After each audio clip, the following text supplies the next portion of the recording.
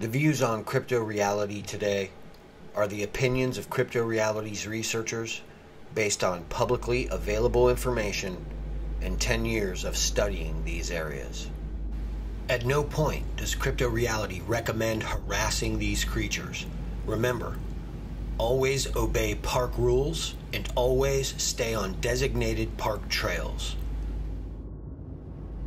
If we have to desalinate our water before we drink it and only use it as a secondary source from the aquifer, what do you think the creatures are doing right now?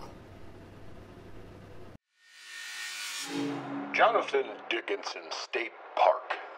Know before you go. The Kitching Creek Nature Trail Overlook is currently closed until further notice. What's happening, guys? Welcome to the Bigfoot Researchers Journal. Today we're again in the Okeechobee belt of South Florida. That's just east of Lake Okeechobee. You can see right there. And we're going to be heading into the Triangle.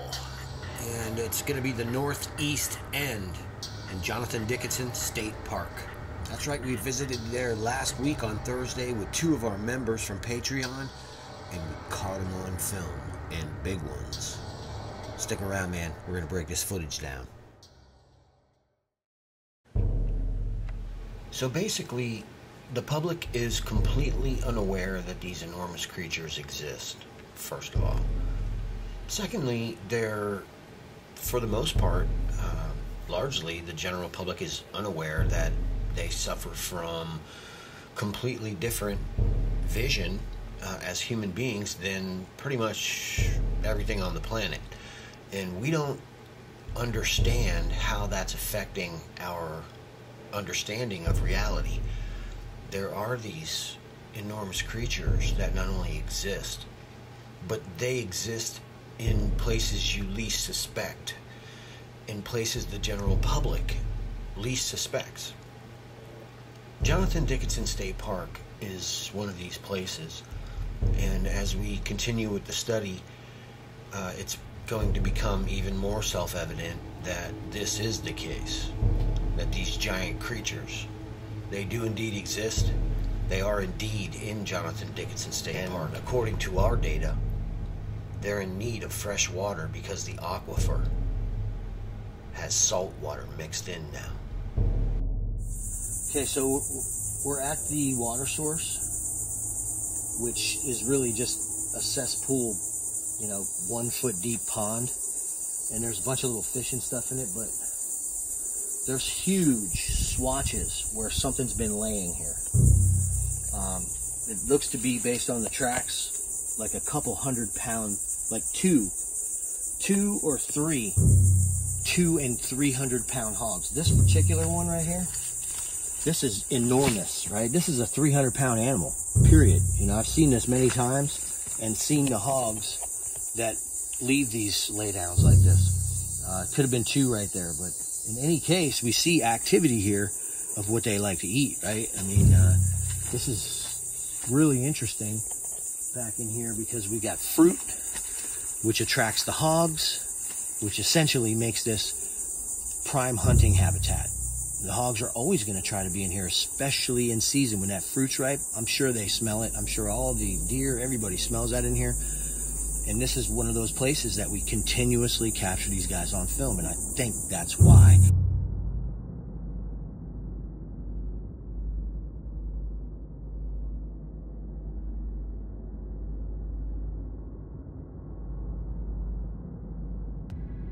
In the field, this is crucial information, right? We're looking at a Bigfoot that I filmed with Patreon member Dave D and his wife. They were actually in the van just behind me in the parking lot. And, knowing what I know about their behavior and parking lots, I was able to, pull one out. And he's sniffing me.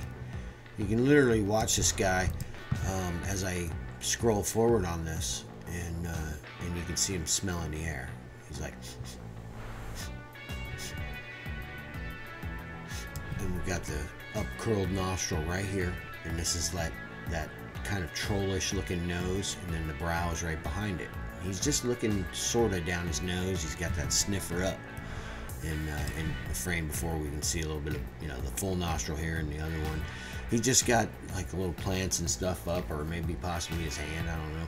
But you can see his whole head right there, and that's his eyeball, right inside there, underneath that brow. You can see the actual coloration is kind of showing through, and then you've got green on the rest of it. That's that diffusion, and diffusion has got a couple different colors. And there's also the gold weave plants that are all over the top. They're like little vines, and they're gold colored.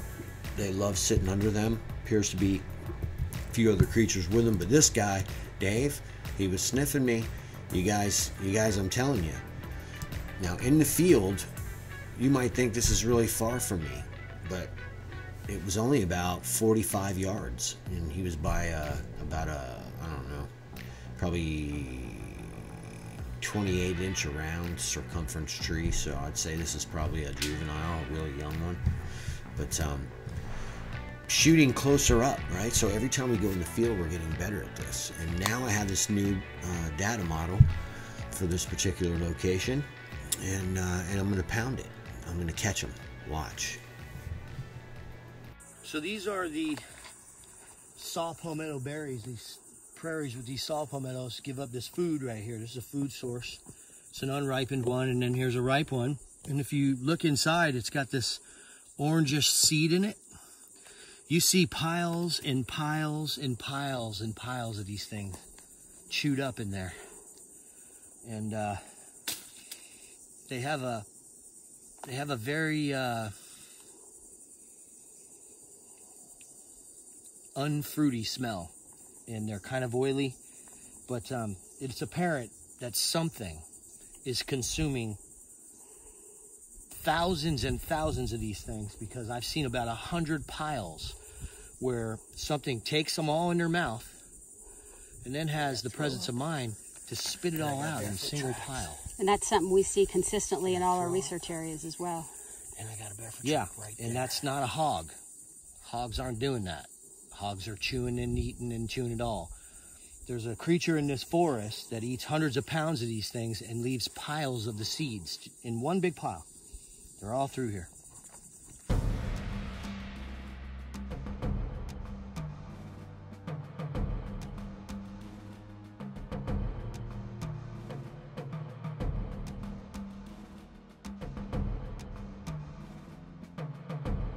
This is the spot, man. It's ground zero. It's got everything they need, man. The low light is huge. It's huge. There's no surviving without it. Yeah, there's 1/3 the amount of sunlight in here as there is out in the open. And you feel that in and of itself is going to lower the temperature. So aside from the fact that we're below sea level in the aquifer, we're standing in the aquifer right now. In the end, this is a result, this particular creek. So you get an air conditioning, like Mel was saying earlier. It's just cooler around your feet, isn't it? Yes. You can feel the temperature difference the lower you actually can feel the coolness radiating up from the ground, which is very interesting. Yeah. Well, that's the aquifer underneath the surface. You know what I mean? I mean, that stuff is, in Central Florida, 72 degrees all year long. So if we've got, let's just say that that's the average temperature of the aquifer here in Florida. You have, essentially, cool water pipes running through this particular area. Now, if you really want to get into the pattern of this, find those areas where the aquifer is closest to the surface, and I believe you'll find the clans of Sasquatch wherever you are.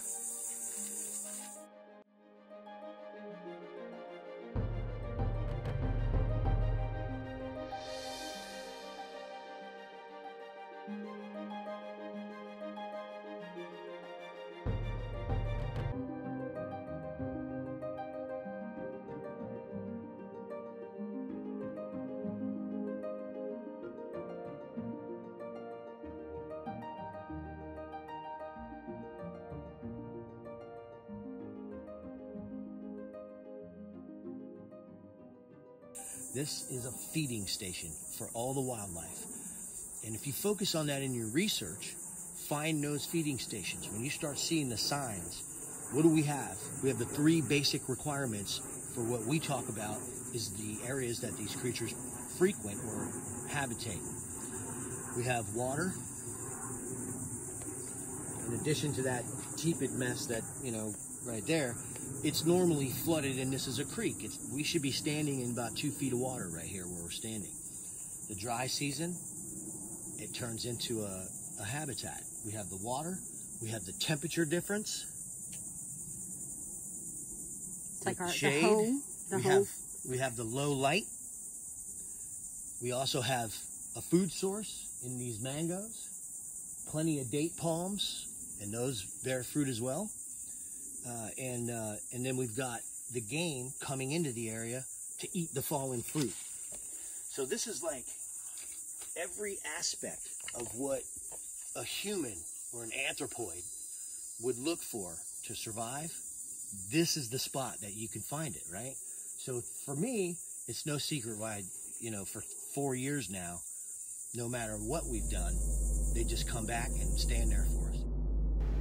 The truth here is that we learn as we go, and with every expedition, we seem to be recognizing and coming to terms with the fact, the reality, the hidden reality, the crypto reality that these creatures are indeed real.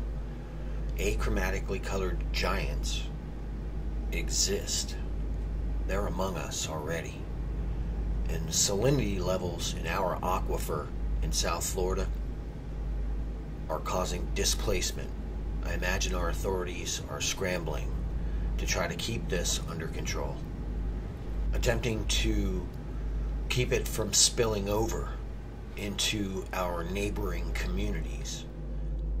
On a positive note, someone does seem to have had foresight and foreknowledge, because in the higher grounds exist large enough water sources that are separate or appear to be separate from the aquifer.